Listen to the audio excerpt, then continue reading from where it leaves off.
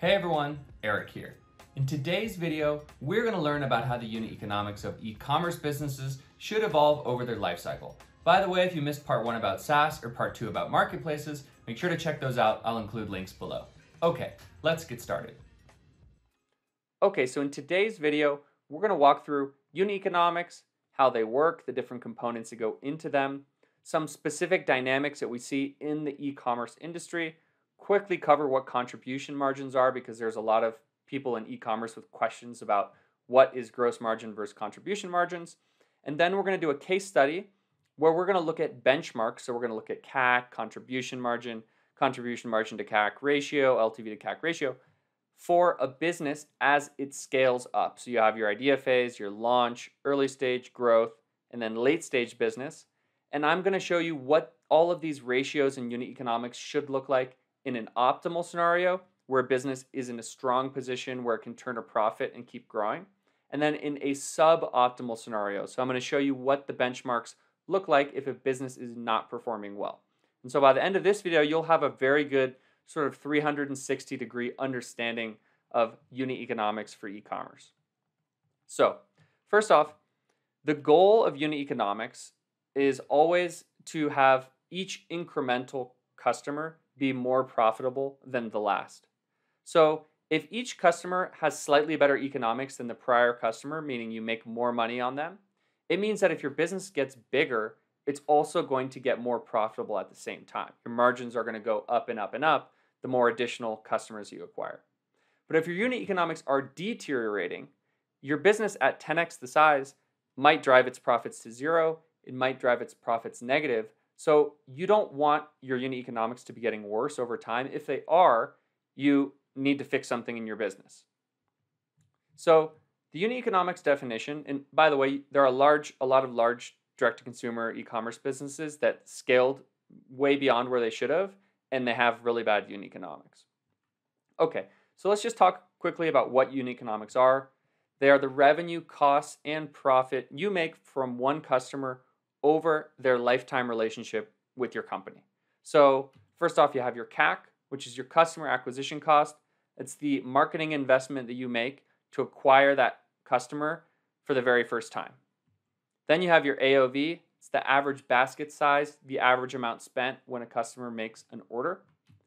Your contribution margin is how much profit the company makes from an average order after the direct per order costs. We're going to dive into contribution margin down below, but after making the product and then fulfilling it, does the company make any money? That's the contribution margin. The customer lifetime value relates to the lifetime of a customer. So your contribution margin has to do with one order, and your customer lifetime value is how much profit do you make from the series of orders that a customer will make over their entire relationship with your company. And so often that could be 2, 3, 4, 5 orders, and all of the profit the company is accumulating from that customer's purchases. Then you have your LTV to CAC ratio, and this tells you, okay, if you acquire a customer and it costs, let's say, $100, and then that customer then makes 5 purchases, and you make $100 of gross profit on each purchase, well, then you've made $500 of gross profit, $100 of CAC to acquire the customer. So you paid back the $100 CAC, and then you made $400 more.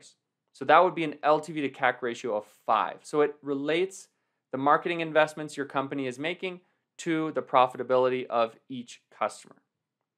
So here are some dynamics that we see in the e-commerce industry that are very, very important. First thing is there's a huge focus on the first order for most businesses. A lot of e-commerce brands will see many, many customers only purchase one time.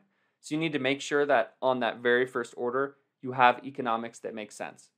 Some businesses enable this sort of subscribe and save. We call that a subscription box model, where customers can subscribe and pay on a subscription to receive the product, let's say monthly. That works for certain types of products, and that can be an antidote to low lifetime orders.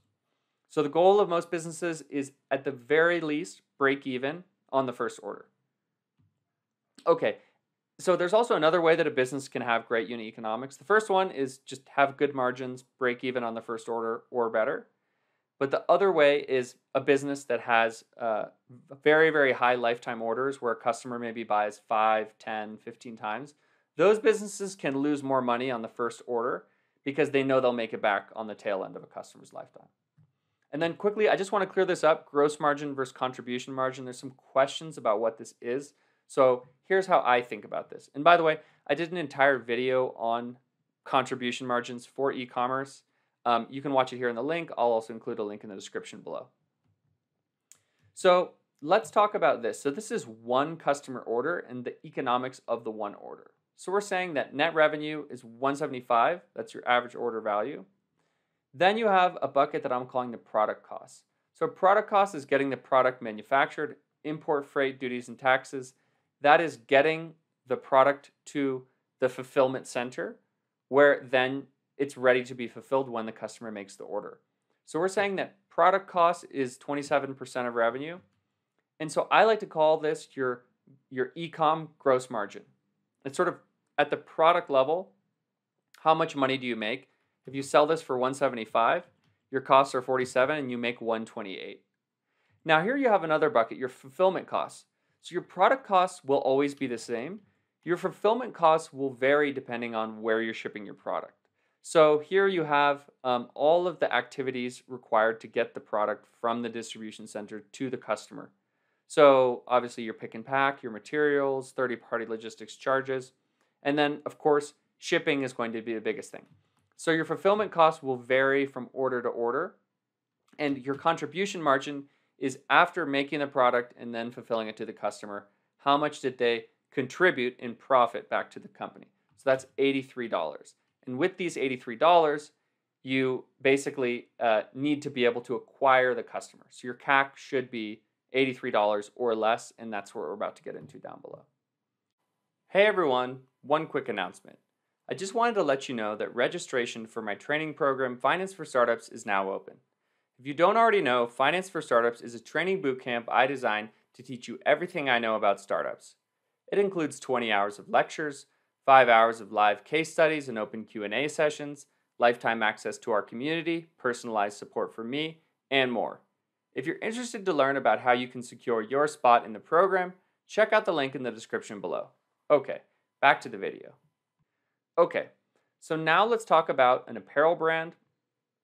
And so again, for very highly consumable products, you might not be able to be profitable on the first order because you can drive a bunch of repeat purchases on the tail end.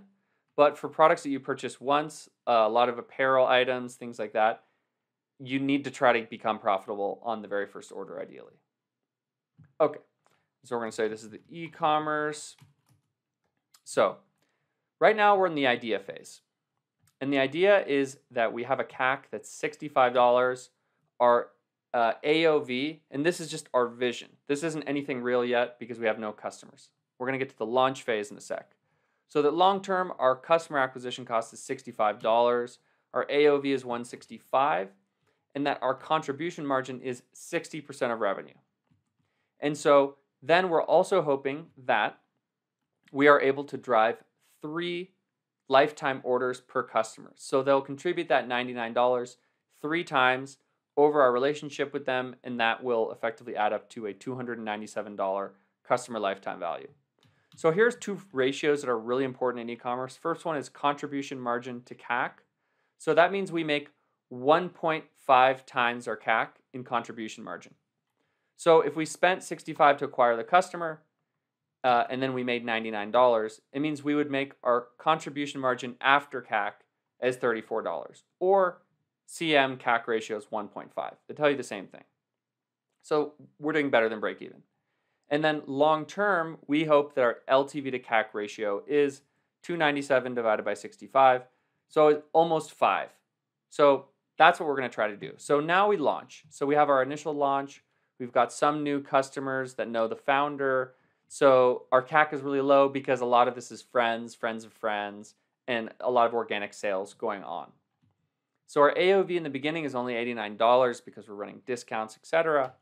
And because of that, our contribution margin is only 39%, pretty low. Lifetime orders is just 1 in the beginning because customers haven't had a chance to buy more than 1. So at we start out and our contribution margin to CAC is actually break even. It's 1 or better.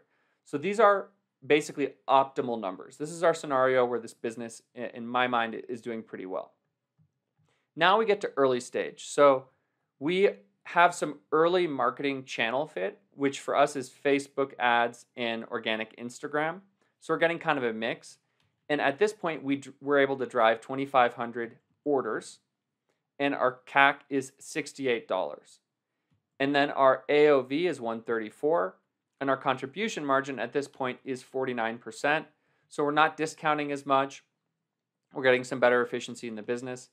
And from our original 500 customers, when you look back to them and give them another chance to come back and buy, it turns out we've actually been able to drive the lifetime orders from the older cohorts of our customers to 1.7.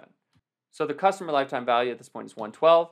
So our contribution margin to CAC ratio is about 1. We're kind of breaking even on that first order, which again is actually not bad. And then our LTV to CAC ratio is 1.6. It's not great, but it means that we're doing something right and the metrics are at least going in the right direction. Now we get to the growth phase. So this, in my mind, is having a strong marketing channel fit, meaning we're learning how to scale ads really well, and we're scaling aggressively. So at this point, we are seeing our CAC drop a little bit as we start to see more organic sales along with our paid acquisition. AOV has normalized. We're not running as many discounts, so it's 148. Our contribution margin is 51% now. And then we're driving more and more customer sort of recurring orders, repeat orders. So our LTV is 196. So now our contribution margin to CAC ratio is 1.4. LTV to CAC is approaching 4. These are strong unit economics. That being said, some of the best businesses actually can sometimes see 3, 4, 5 contribution margin to CAC ratios just on the first order. But if you're scaling and you have these economics, the business is in a good position. So now the business is getting to the late stage. So now we've got 250,000 orders coming in, and our CAC is $48. So our blended CAC is dropping as more and more sales come in organically. Our AOV is up to 162. So we've launched more and more products, and we're offering more deals for bundling. So we've been able to drive the average order value up. Contribution margin goes up to 65%. So let's say now we're doing much larger product runs. We've fixed our supply chain, so we're able to actually drive a lot more profit out of each order. And then our customers are coming back. They're coming back as we do these product launches. And so the customer lifetime value is now 3.1 orders. So our contribution margin to CAC ratio is 2.1 and LTV to CAC ratio is 6.7. So in this scenario, we're always breaking even or better on the first order over the entire business life cycle. So these are the benchmarks that I'm saying you should target. So, for your vision of your company, you should be targeting contribution margin to CAC ratio of better than 1. And as you scale, if you can just keep it above 1, then that's great on the acquisition side. And then the other side is the retention. So of course you need to have a whole marketing strategy around retention. Generally for a lot of businesses, that's a lot of email marketing and a lot of organic. So these are, a late stage business ideally is making money on the first order and then is driving many multiples of CAC 5+ on their repeat customers. Okay, so this is a business, just so you have kind of a flavor, that has suboptimal numbers. So in the beginning, the idea phase, we have the exact same idea. So these numbers are identical. And in the launch phase, we also have the exact same numbers, meaning a lot of our friends and family bought the product in the beginning and it's sort of the same. But here's where we start getting into trouble. So we're in the early stage phase now, and we see our CAC rise significantly. So here it's rising to 68, now it's rising to 79. So our CAC is going up and we're having difficulty scaling. But we keep putting money into marketing. Our AOV actually stays the same, but our contribution margin goes down a little bit. Maybe we're not optimizing our supply chain. Maybe our distribution center is in the wrong place, or we've had to do some air freight, things like that. So our contribution margin is a little bit lower. In addition, those original 500 customers, when you look back at that cohort, they're not coming back and purchasing much. They're only purchased 1.2 orders over their entire lifetime. So in this scenario, we're at 1.7. So what this all translates into is a $66 customer lifetime value. And so our contribution margin to CAC ratio is less than 1, and our LTV to CAC ratio is less than 1. And so this business should not be scaling until it can fix its unit economics. Now we get into the next phase. So let's say this business raises a $20 million Series A, Series B, and just keeps scaling. And so now the CAC keeps going up. They keep putting more and more money into marketing rather than really figuring out why they're not scaling efficiently. And their CAC goes to 123. Their AOV goes up. So the AOV is tracking perfectly, but the CAC is skyrocketing. Here you can see the contribution margin is 48%, so they're making some improvements. But again, the lifetime orders are only 1.5, and here it was 2.6. So the contribution margin to CAC ratio is 0.58 on the first order, and on a lifetime basis, it's 0.87. So that's bad. That means you're losing money on every single customer that you acquire.